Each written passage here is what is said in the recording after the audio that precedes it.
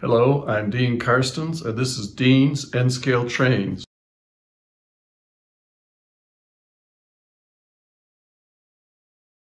Today I'm going to be talking about switches or turnouts and switch controllers or turnout controllers. There is some confusion on nomenclature. Railroad workers in North America call this a switch. Model railroaders in America call it a turnout. The rest of the world, particularly Britain, calls it a point. Further, Atlas calls their product a switch. Everybody else calls it a turnout. I'm just going to continue calling it a switch.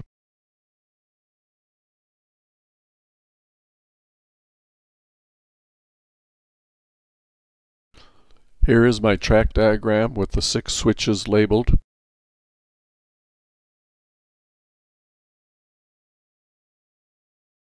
With the Atlas switch or turnout, you have a number of choices for controllers. You can use the original one, which is a manual one that comes with the machine, with the switch.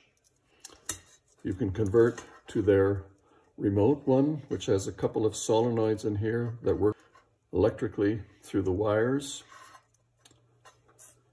Or I'm gradually switching to this. I like this version. It's the HON undertable switch machine.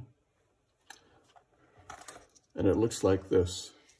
It's a little bit more robust than their standard remote.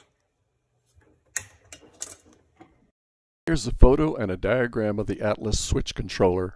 The power leads come into the top 2 electrical connections and lead out from the bottom 2 to other controllers wired in series. Power leads to the switch go to the 3 connections on the side, black wire in the middle, red and green wires in the others. You may need to interchange these 2 to get the correct direction for the switch.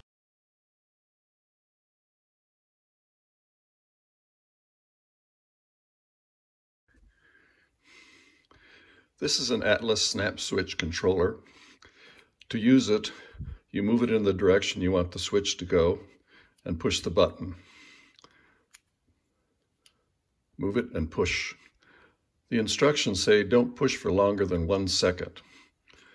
The problem is this solenoid, or this double solenoid coil, which activate the switch. As you can see, they have very, very fine wires, and it's easy to burn these out. So that's why they say push it for only a second. The Bachmann machine is controlled with this controller. You don't have to push a button, you just slide it in the correct position, and it generates the pulse to throw the switch. I wish they sold this separately, but they don't. So we're stuck with this.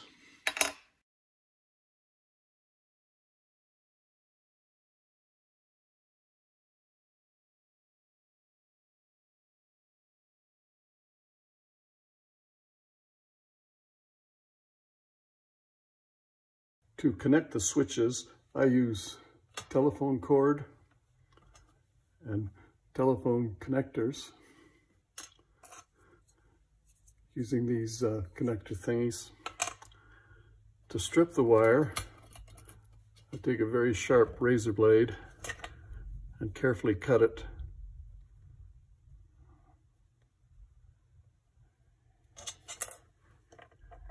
About 1.5 inches long. This is the part that's going to go to the switch.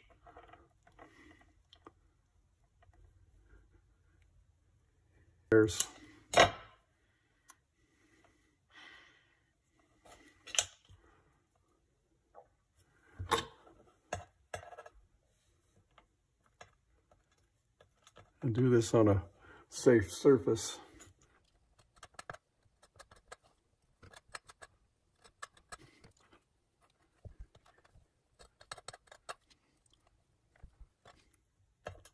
If you do this right, you get rid of the insulation and also tin the leads.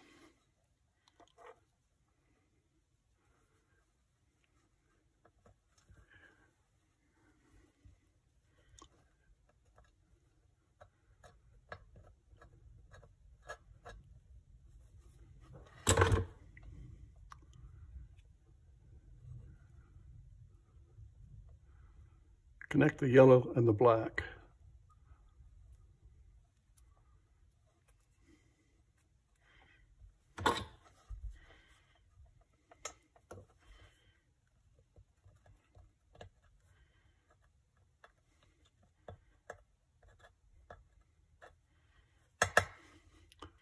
It's a little messy, but it's the only way I've figured out where I don't cut the wire insulation down below.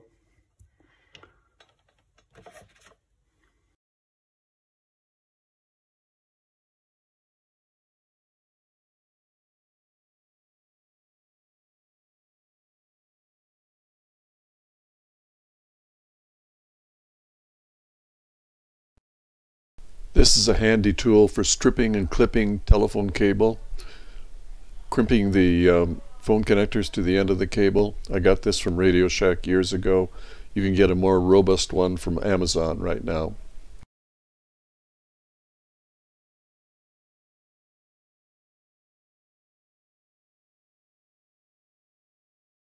I mounted the 4 Atlas controllers on a piece of masonite.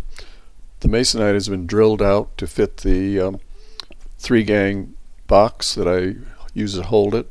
That's described later. You can see the power leads coming in, the green and the red coming to each controller.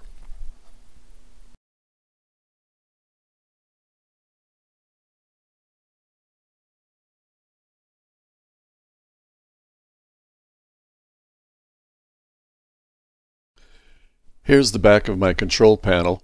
The 2 power leads from the controllers terminate at this terminal block, the red and the green leads. Later I will connect in the wires from the 18-volt power supply to tie into these.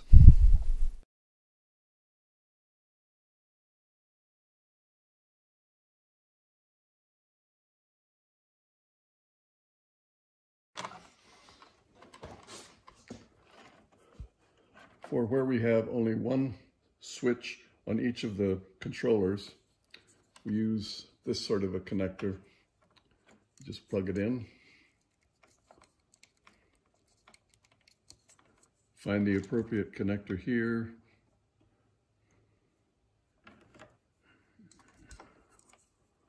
Plug it in. Where we have 2 switches connected to the same switch controller, we use this splitter thing. 1 wire goes in, 2 come out.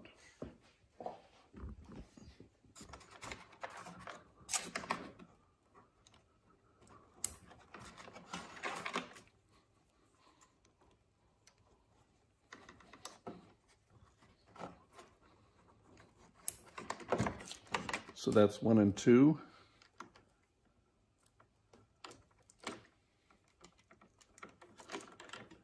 Here's 1 and 2. It goes in there.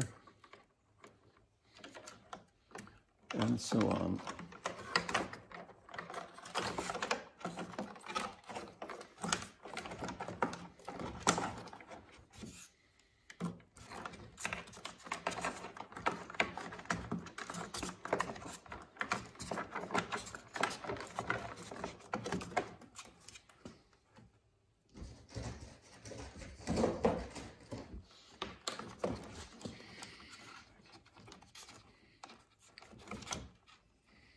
So that's it for this video. The next one will deal with surround supports and tunnel portals and bridges. Until then, thanks for watching.